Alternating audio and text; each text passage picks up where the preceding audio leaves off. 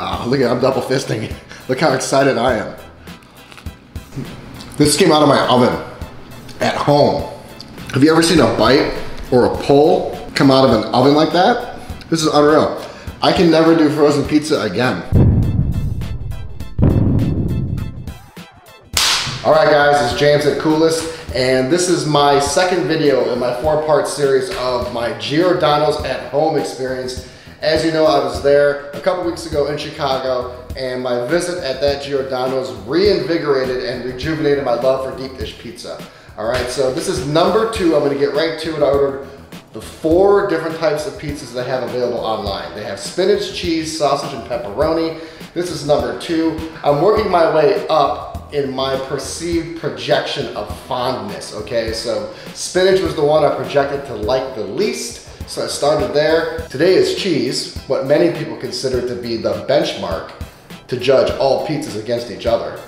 And then I'm gonna have sausage tomorrow, and then pepperoni the day after. Am I really gonna do 4 deep dish pizzas in 4 days?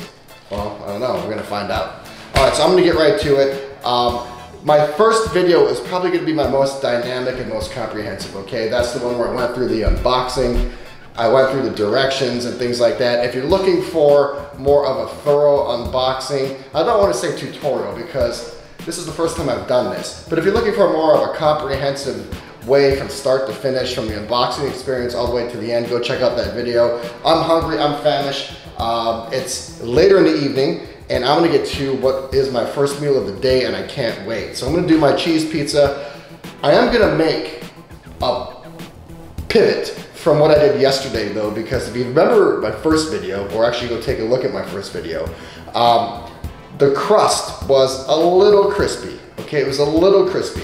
Now the crust on a deep dish pizza has to be crisp and it has to be rigid in order to support the mass of the pizza, okay? But compared to the experience I had in a restaurant, and take home and cook at home is never going to parallel the restaurant experience, and I know that. But this was a little crispy. So what I'm gonna do today compared to my first pizzas, I'm gonna experiment a little bit. If you read the directions, it says you're supposed to microwave your frozen pizza for 6 minutes on a 1,000-watt microwave. And for 5 minutes, you have a microwave over 1,000 watts. So I did it for 5 minutes.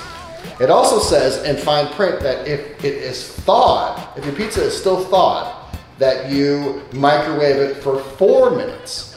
If it's frozen and it's a 5-minute nuke and it's thawed and it's a 4-minute nuke, there's not a lot of wiggle room in between. I want to kind of have more of a flexible and foldy dough experience with this pizza. So I'm just gonna put it in the microwave for 4 minutes, and I'm gonna bake it for 35 minutes. The directions call for baking the pizza between 35 and 40 minutes. Last time, I cooked it in the microwave for 5 minutes and then put it in the oven for about 37 minutes. I'm gonna put this one in the microwave for 4 minutes, and then I'm going to cook it for 35 minutes, and we're gonna see if I can't just bring down that crispiness a little bit. Still gonna get that crunch, which you associate with a great Chicago deep dish, but let's see if I can't make it a little more flexible and a little more pliable. Okay, let's go. I'm gonna nuke this thing for 4 minutes, and then we're gonna put it in the oven. Okay, in you go. We're gonna try it for 4 minutes today, full power, boom, boom. All right, see you in 4 minutes. All right, 4 minutes is up. Let's see what this looks like. It seems to have a softer consistency than yesterday at 5 minutes. It's more pliable. Yesterday I thawed it for 5 minutes and it was still a bit more frozen. And today I thawed it for 4 minutes and it's less frozen. I'm not sure if that has to do with the properties of dry ice, because yesterday when I made it, it came directly from the packaging, which had dry ice in it. Today, it came directly from my refrigerator, so I'm not sure if it came at a different temperature as opposed to the temperature it came out of my freezer. But I thawed it for 4 minutes, and it's softer and more consistent. So I'm really interested to see how this turns out. So before it goes in the oven for 35 minutes at 325 degrees, we have to put the sauce on.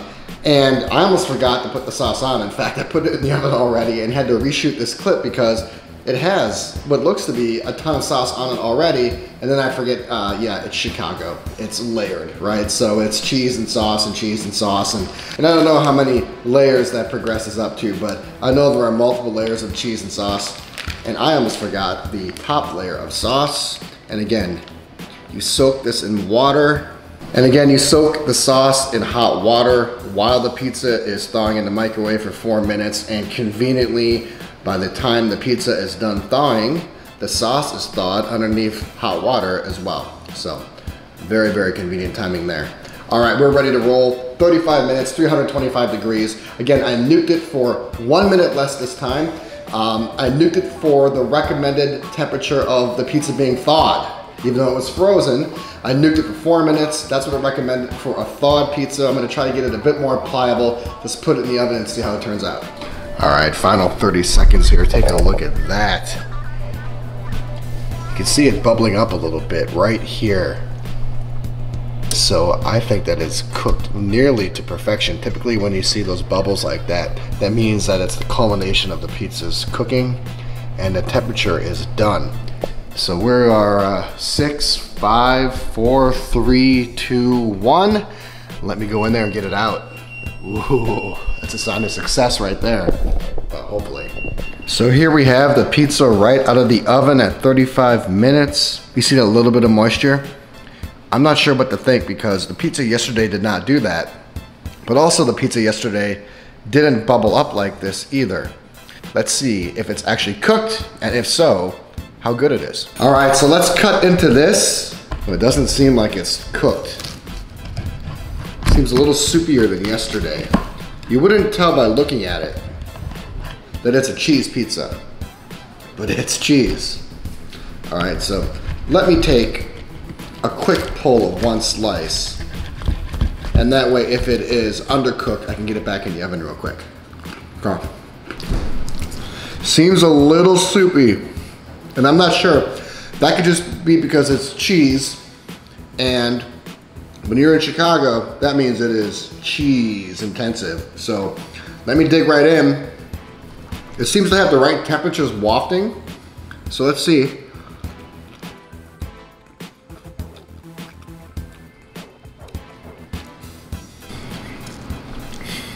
Unreal.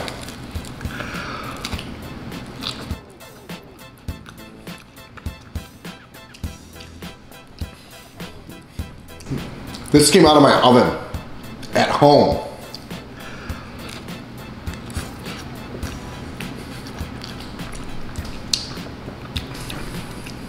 Have you ever seen a bite or a pull come out of an oven like that? This is unreal. I can never do frozen pizza again. I mean, just look at the way that this is just oozing and cascading down, and it is layered. So the condensation and the water on top must have just been the water transcending through its ingredient layers up to the top and just marinating on top. Look at, I'm double fisting. Look how excited I am. Amazing layering. Again, how is this even possible? How is this even coming out of my home oven? I think I nailed it by microwaving it for 4 minutes instead of 5.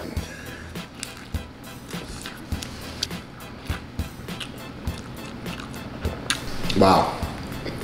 Can you tell how delicious this is? I'm confident that that minute less in the microwave made all the difference. And physics and chemistry are just amazing studies.